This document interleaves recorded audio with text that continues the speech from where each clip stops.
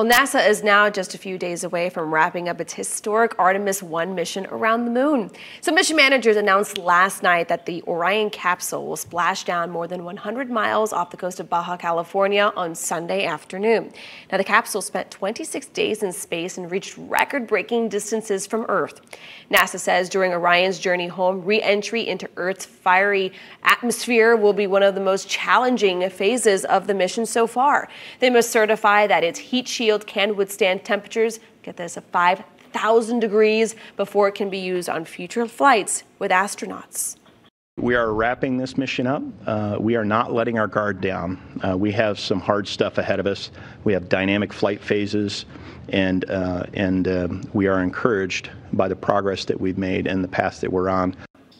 Incredible. Space lovers can get tickets to watch Orion's landing together. Kennedy Space Center Visitor Complex is hosting a watch party on Sunday.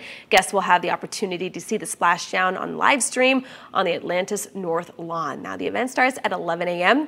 The actual landing is scheduled to happen around 12:40 our time. KSC says the watch party is included with a daily admission ticket purchase.